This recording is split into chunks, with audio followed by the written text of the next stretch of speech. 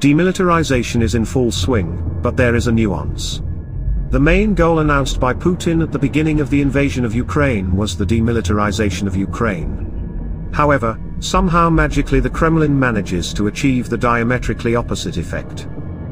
At first, the West took a wait-and-see attitude and watched what was happening in Ukraine, but after seeing how the AFU was fighting and realizing the real scale of Russian madness, it decided to support Ukraine. And now, once almost ruined, the Ukrainian army can rightfully be called one of the strongest in the world.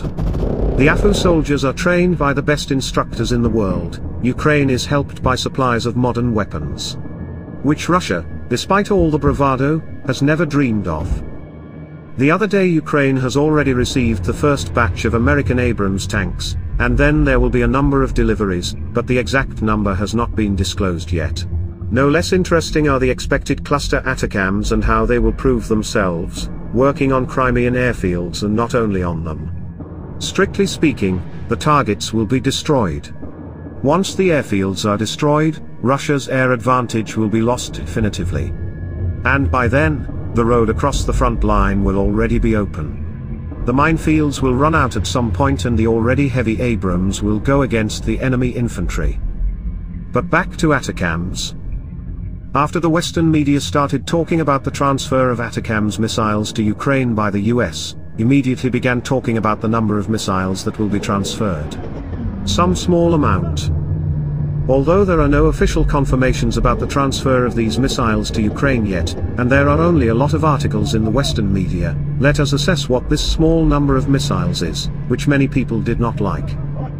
According to the latest open data, the US has up to 4,000 missiles in storage. I should note that this is 4 times more than the UK and France have Storm Shadow and Scalp EG combined. So, what is the small number of 4,000 ATACMS? Is it 400, 40, or 4 missiles? But even 4 is better than 0, isn't it? But another thing is much more interesting. Remember the first time Ukraine received M142 HIMARS? First it was a batch of 9 vehicles. Then 4 units in each aid package. And so gradually, Ukraine got a serious strike capability.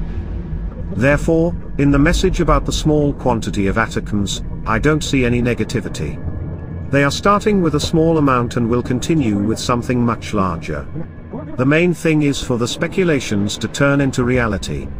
Soon we will know, hear and see everything. And Russia continues to fight with old Soviet weapons. This is the failure of Putin's demilitarization of Ukraine, as well as all his initiatives. But the war is far from over.